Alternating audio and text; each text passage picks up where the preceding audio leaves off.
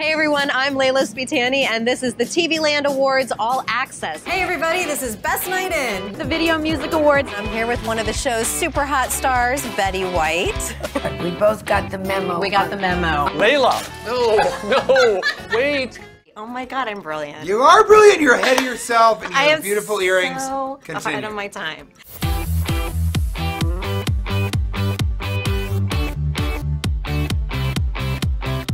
As usual, you would expect the Video Music Awards fashion statements to be a little bit outrageous. You're working with their Southwestern Yeah, theme. you Did know. you notice that? Yeah, I'm Boquisha.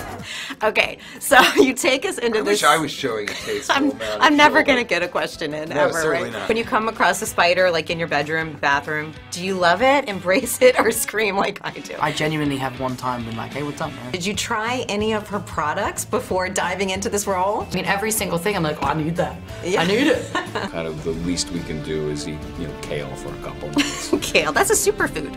Well, there you go. Maybe I was just super healthy. Can we do a little game, if you Yeah, don't of mind? course. A I little quick love fire games. game. Okay, we made a list of names, and we're gonna give you guys the final call as to if they're naughty or nice. All right, what do you think? Ready? Jennifer Aniston. Naughty. Nice. Ooh, T.J. Miller. Naughty. Ah, I thought so. Slimy, dirty. Courtney B. Vance. Nice, but I suspect there's an extremely dark side there. We all saw it in this film, didn't we? When extraterrestrials land on planet Earth thousands of years from now, which they will, are they gonna look at our emojis with the same wonder that we look at the Egyptian hieroglyphs? Yes, it is a type of hieroglyphics. Who are you most excited to see for all the reunion? I love seeing Pee Wee Herman. I never thought I would meet Aretha Franklin in my lifetime. The Waynons, Laverne and Shirley. You are no stranger to hosting the TV Land Awards. That's It's your right. second time. My second time. Every 5 years, they get desperate enough to ask me to host. Are we gonna see you doing a little tequila dance tonight? Oh, I don't know. I don't want to give it away. You never know. I've done it in the past. What stories do you think Murphy Brown would be covering today? Anything to do with the election. We were doing things on TV that had never really been done before.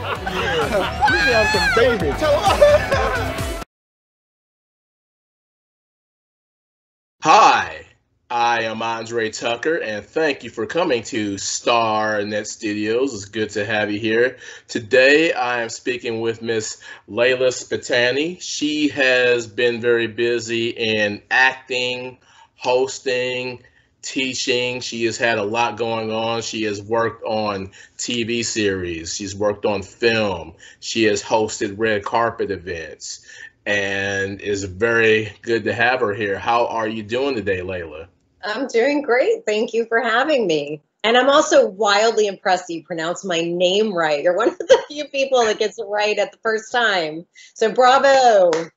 Thank you. Thank you. Thank you. I appreciate that very much. So one of the things I forgot to mention when I was introducing you, just to get into something, is one of the many things you've done is commercials. And one thing that you worked on was, for example, Bell Tire. And I know that Bell Tire, you were a longtime representative and spokesperson for them. And I know they are, I believe, based in Michigan. So that said, let me ask you, do you have any kind of roots or connections to Michigan at all? Or was it just you just did that campaign for them and that was it, basically? You would think that I would, but no, I actually auditioned for that commercial when I was still in college and I was going to University of Miami in Florida. But the company was based in Detroit, Michigan, and had traveled to Florida to shoot the first series of 6 commercials. And I got cast. There were 6 commercials, 6 different actors doing different types of commercials for them.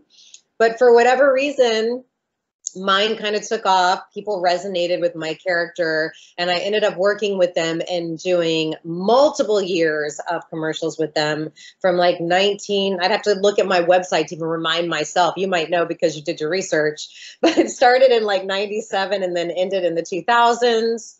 I think, do you remember 2005 maybe? I was I think 2000, well, it could be 2005. I thought 2003, but it's probably 5. No, you're probably right. It's been a while. But then there was this long break and they brought the Bell Tire Girl, they call me the Bell Tire Girl, back. in 2012. And I got to come back and do a whole new round of commercials and go back to Michigan and meet the fans. It's pretty funny that you can create fans from doing a commercial, but I was just on the air for so long and doing so many commercials. We were doing about 12 a year. And so people just got used to having me in their home on TV with that commercial. It was a great, great, great experience. I have nothing but fond memories about the commercials, the company, and also Michigan and the people of Michigan themselves. Excellent. And did that end up the recognition from Bell Tire? Did that help lead to the other things? Because I mentioned you've done a lot of different hosting opportunities that presented themselves. Did any of that kind of stem from the time on Bell Tire at all? I mean, I think what happened was I went to college at University of Miami and I studied theater, and I thought I was going to be a Broadway actress and then eventually be like the next Julia Roberts and move into film, and my career was set, right? But nothing ever happens as we plan it, right? So after college, I moved to New York City to pursue the stage, but I ended up falling into TV and film almost immediately. I had done some TV when I was living in Florida, but I got a lot more jobs in New York. I got a TV hosting agent from one TV hosting job I had done while I was still in college down in Florida. And I think it was the very first audition he sent me out on, I booked it. And it was a great, great job. It was for Metro Channels. Metro Channels is no longer around. But at the time, it was a great gig. It was a teen talk show that I hosted for nearly 3 years. And that really was such a fantastic experience. It kind of snowballed into, started getting recognized as a TV host and getting more work. I ended up getting Entertainment Tonight, doing stuff for E! And Style, and multiple television shows across the board for cable television. So it really, all my dreams of being the actress kind of got put on the back burner because so many TV hosting jobs were coming my way. I still did do the acting. I still do the acting, but the TV hosting definitely is more in the forefront. And because of all those years of my TV hosting, I began teaching. I was being invited to be on panels, being invited to teach classes, do workshops at different universities and high schools. And so that has also taken off. And now I do coaching primarily as my main gig. I'm teaching classes and doing private coaching.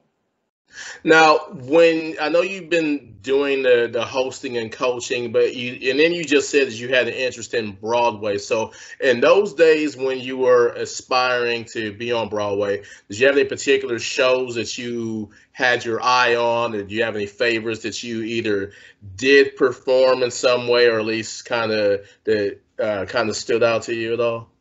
Wow, it's been a long time since I've done live theater, and anytime I go and I see anyone doing live theater, I just feel like so nostalgic because that's how I started. I went to a performing arts high school in Central Florida called the Harrison Center for the Visual and Performing Arts, which has now, I mean, you may know who Karen Olivo is. She won the Tony for West Side Story. She was starring in Moulin Rouge on Broadway. She was a classmate of mine.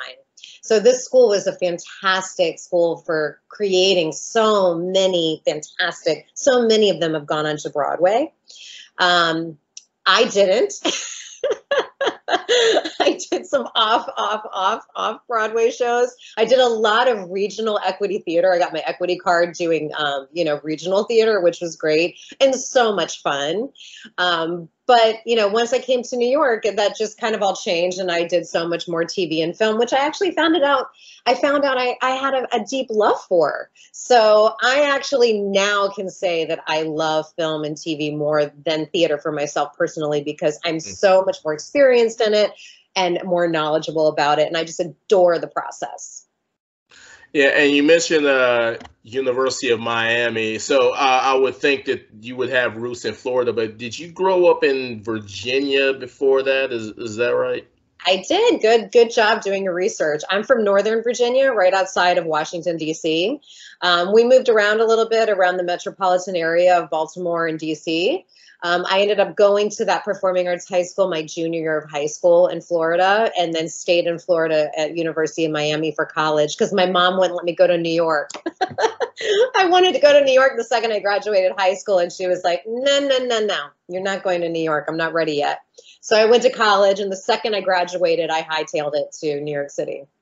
All right. And you spent, plenty of time hosting, as we've discussed here. And now let me ask you, one of the things that I enjoy being able to speak to people doing Star Next Studios, which anyone who looks at when this was produced will probably see that it's like in its still is relatively early stages, and you have some experience out there. So that said, one of the things, like I said, I enjoy being able to do this, and I enjoy speaking to people, present company included.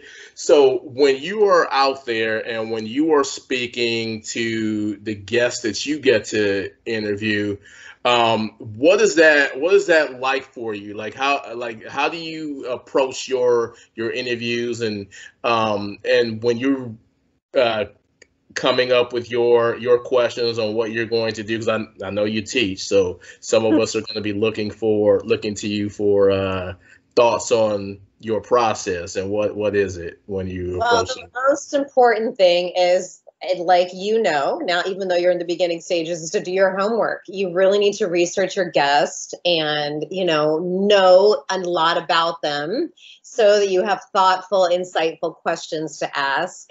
And not just going in blind, doing your research, especially when you're dealing with celebrities, because not all celebrities are going to be kind and generous with you. And they've been dealing with the press for years, and sometimes they don't have a lot of patience. They're not always as friendly. Sometimes they're wonderful.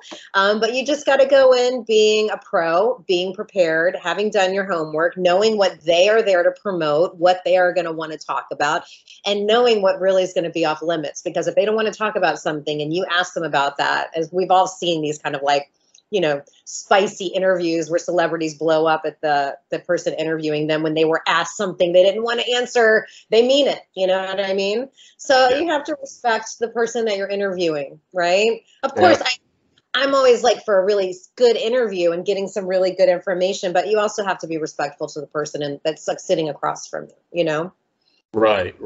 And what are any other, like, one or two other key takeaways? Because you put out a lot of different videos on what to do, what not to do. What is the other, like, one or two things that would stand out to you that you would want the people who see your videos, out of all of them that you've done, to be able to focus on the most? What's most important to you, you think? As an aspiring TV host? As an aspiring TV host or performer, whatever you want to go with. Okay, well, I mean, I teach TV hosting and on-air personality, so that's really my expertise, and it's one thing that I do know for sure. So I would say the most important thing is finding out what is going to make you stand out from the competition. Like, what is it unique about you that nobody else can offer, that they're going to say, hey, I want to get that Andre Tucker because there's nobody like him, right? He is so unique. He has ...